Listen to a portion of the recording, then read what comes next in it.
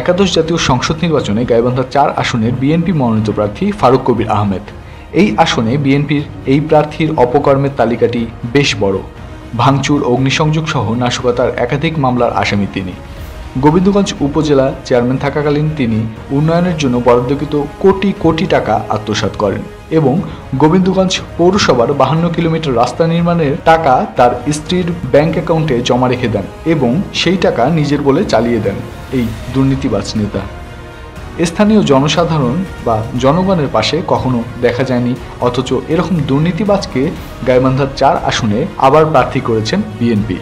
স্থানীয় বিএনপি নেতাকর্মীর কাছেও তিনি একজন দুর্নীতিবাজ ব্যক্তি হিসেবে পরিচিত।